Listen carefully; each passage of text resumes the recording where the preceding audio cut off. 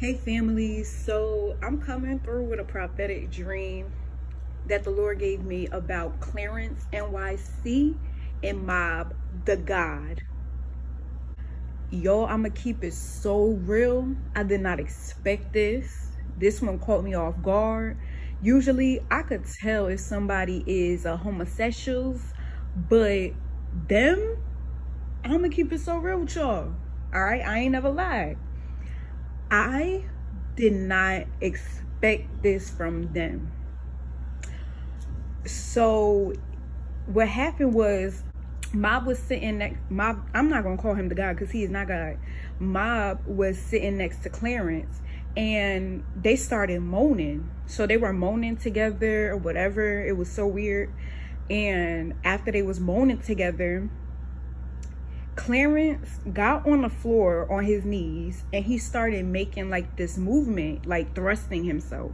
So he's making this movement and he said to Mob, he was like, "You ain't closing that BH." Y'all, I'm not saying the word obviously, but you're not closing that BH as he's thrusting his, thrusting his hips or whatever. It was disgusting. It was disgusting. Y'all, that is so foul. That is so foul. He started talking to Naja and it's like she was uninterested in everything he was talking about and he was being weird. Like, it's like he was trying to be funny, but she just thought he was so corny. Like, nothing he was saying was funny and she was trying to like hint that she wanted to break up, but he was like, and I could read his thoughts basically. And in his thoughts, he was thinking like, I'm not about to lose this life. Like, I'm not about to lose all of this money. So he wanted to stay with her and she was like, let's do counseling. And he was like, no, I don't need no counseling. And he was just, the way he was talking was so immature. It was so corny.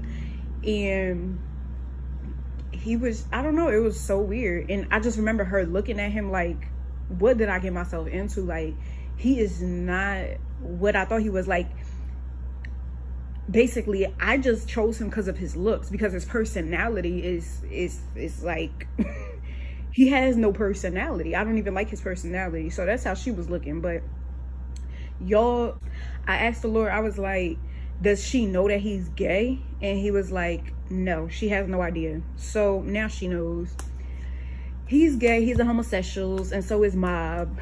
And that's disgusting because you got a whole wife. You have, oh, not a wife, my bad, y'all. I'm so used to talking about marriage, not boyfriend, girlfriend. He got a whole girlfriend and he got a baby. Like, that is just disturbing. But yeah, I don't understand why people that know I'm the bride and know I'm a prophet, why they try to come against me. Because y'all know that little video they made. Why they try to come against me when they know I'm about to expose whatever they got going on? It don't make sense to me. I would just keep my mouth shut. Period. Like, whoo, child.